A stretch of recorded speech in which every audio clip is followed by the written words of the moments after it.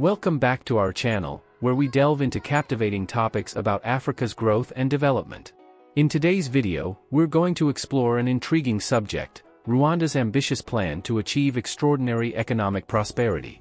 Known as the Land of a Thousand Hills, Rwanda has made remarkable strides in recent years, transforming itself into an economic powerhouse in East Africa. Join us on this exciting journey as we uncover Rwanda's strategies and initiatives to become insanely rich. Before we dive into the details, hit that subscribe button and click the notification bell so you won't miss any of our upcoming videos. If you find this content fascinating, don't forget to give us a thumbs up and share it with others who are curious about Africa's incredible growth stories. Now, let's embark on this captivating exploration of Rwanda's path to unprecedented wealth. The area that is now Rwanda was first inhabited by the Twa people, who are believed to have migrated to the region from Central Africa around 10,000 years ago. The Hutu people, who are believed to have migrated from Bantu-speaking regions of Central and West Africa, arrived in Rwanda around the 5th century AD.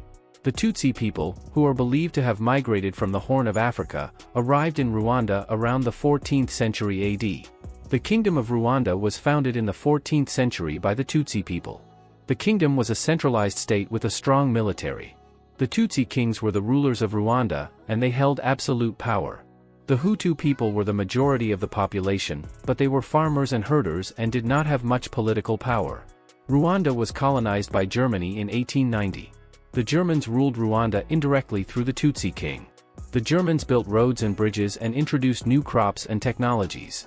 However, the Germans also exploited the Rwandan people, and they forced them to work on plantations and pay taxes. In 1916, Belgium took control of Rwanda from Germany. The Belgians continued to rule Rwanda indirectly through the Tutsi king. However, the Belgians also favored the Tutsi people over the Hutu people. This led to resentment among the Hutu people, and it set the stage for the Rwandan genocide of 1994. Rwanda gained independence from Belgium in 1962. The Hutu people took control of the government, and they began to discriminate against the Tutsi people. The Tutsi people were forced to flee Rwanda, and many of them were killed. In 1990, the Tutsi Rwandan Patriotic Front invaded Rwanda from Uganda. The RPF fought a long and bloody civil war against the Hutu-led government. The war ended in 1994 with the victory of the RPF. In 1994, the Hutu government launched a genocide against the Tutsi people. The genocide lasted for 100 days, and it killed an estimated 800,000 people. The genocide was one of the most horrific events in human history. After the genocide, Rwanda was a devastated country. The economy was in ruins, and the infrastructure was destroyed.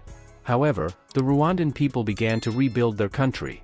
They established a new government, and they started to heal from the wounds of the genocide. Today, Rwanda is one of the fastest-growing economies in Africa. The country has made significant progress in reducing poverty and improving education and healthcare. Rwanda is also a regional leader in peace and security. Rwanda has a bold plan to become a high-income country by 2035.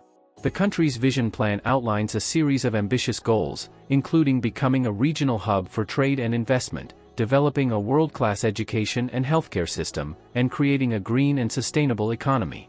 One of the key drivers of Rwanda's economic growth is its focus on technology and innovation. The country has invested heavily in developing its infrastructure, including its telecommunications network and its roads and bridges. Rwanda is also home to a growing number of technology startups, and the government has created several incentives to attract foreign investment in the tech sector. Another key factor in Rwanda's success is its focus on human capital.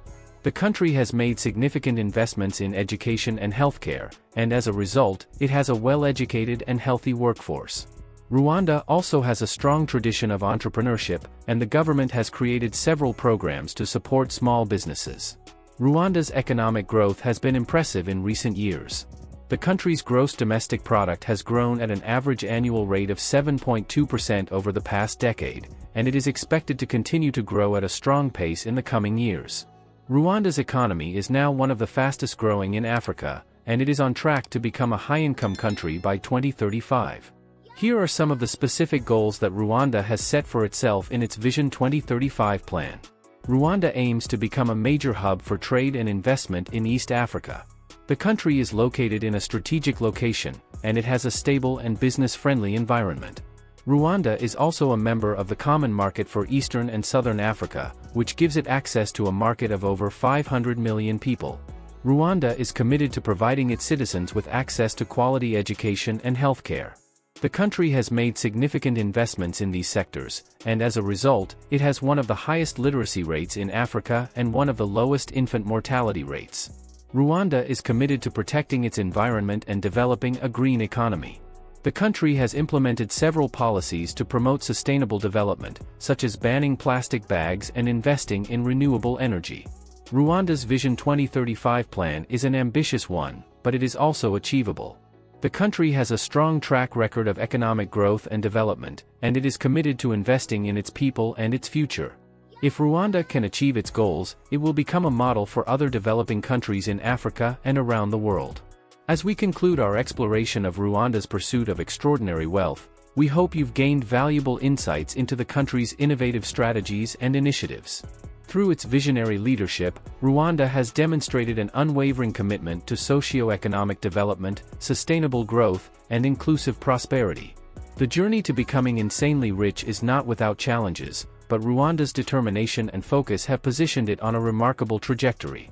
We'd love to hear your thoughts on Rwanda's strategies or any experiences you've had in this dynamic country, so leave a comment below.